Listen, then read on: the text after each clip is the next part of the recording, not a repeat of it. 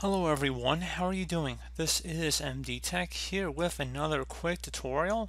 In today's tutorial, I'm going to show you guys how to manually force your clock to sync with internet time. So it should be a pretty straightforward tutorial, guys. And without further ado, let's go ahead and jump right into it. So rather than going through the steps that most of us are probably familiar with, I just want to show a quick command shortcut for that. And we're just going to open up the command prompt, type in CMD into the start menu search. We're going to go ahead and right click on it and select Run as Administrator. Again, you could select Run as Administrator on the other panel if you chose to do that. We're going to go select Yes. Okay, so now in this command prompt, you're just going to copy what I have in the description of the video.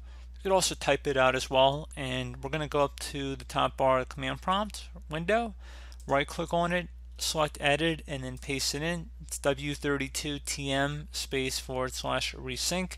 Hit Enter on your keyboard.